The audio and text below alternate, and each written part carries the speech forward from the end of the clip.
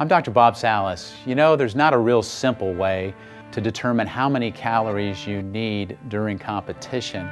A ballpark range is about 200 to 300 calories per hour, or maybe 60 grams or so of carbohydrate, but it's different in every athlete.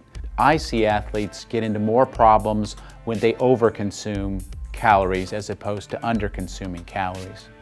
You know, during exercise, blood is being shunted away from your stomach. It's being shunted to working muscle, to the heart, and to the brain. So there's not a lot of blood left over to supply the stomach to digest foods. So when you put in too much food into the stomach, it's going to sit there and build up and cause you to develop stomach cramps.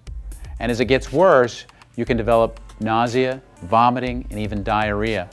So that's why it's so important that you're very careful about what you put in your stomach during an endurance event.